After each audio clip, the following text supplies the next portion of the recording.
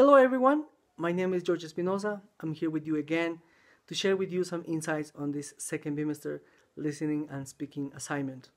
I was giving a set of 3 videos in which I'm going to be talking to you a little bit about each one of them. In the first video is called, Is Public Transportation the Answer? In the video, the speaker talks about that even though we have made some incredible technological transportation advancements in the last 50 years, those advancements haven't been able to solve some of the biggest problems in the big cities, such as poverty, inequality, unemployment. But the speaker proposes that by rethinking our roads, this can help us solve some of the biggest problems.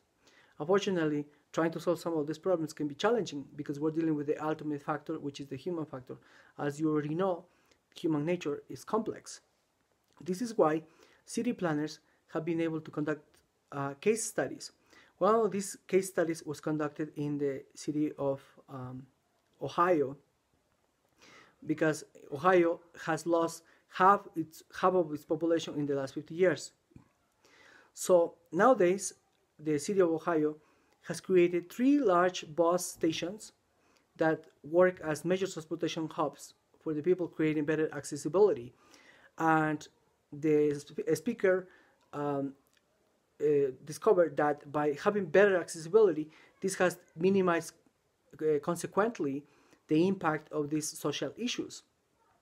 Another case study that backs this up was conducted by the University of Portland that basically establishes the same thing. So basically the speaker concludes that by having better accessibility to public transportation system, this can help us minimize and solve some of the biggest problems in society. The second video talks about how to avoid car crashes and accidents.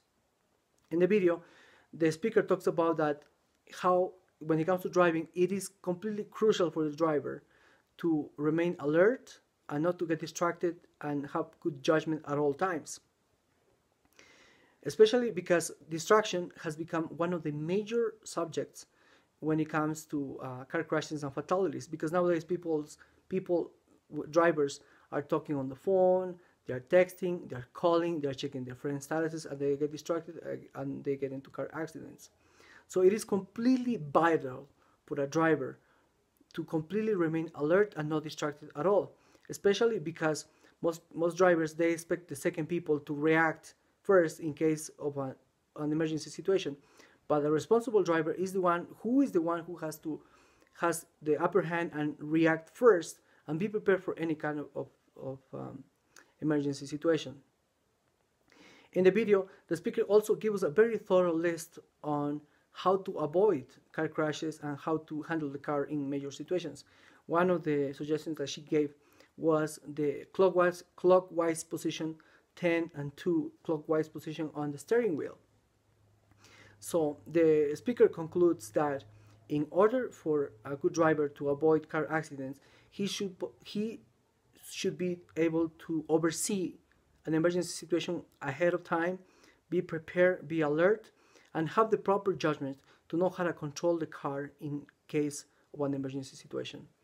The third video is called Traffic Solutions 30 Seconds at a Time. In the video, the speaker talks about that how the impact that traffic has in our lives.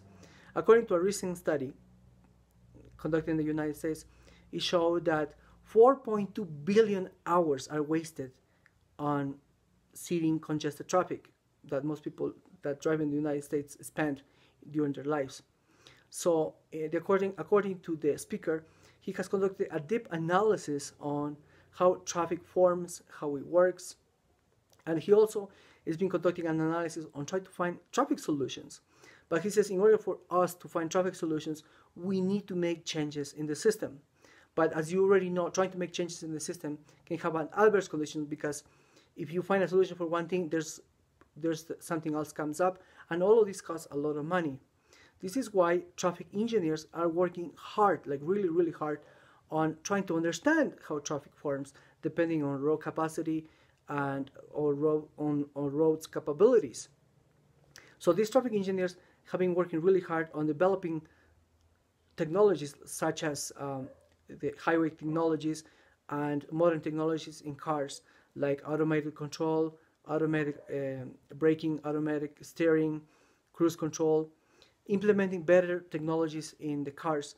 So by having better technology in the cars and having a better system in our road system, this can definitely help us minimize those 4.2 billion hours that I wasted sitting in congested traffic. Thank you very much and have a wonderful day. See you guys in the next video.